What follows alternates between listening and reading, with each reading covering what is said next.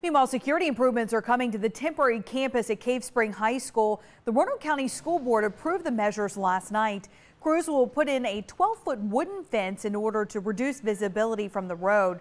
The board approved a cost of $50,000, which includes other security measures that, for safety reasons, the school doesn't want to make public.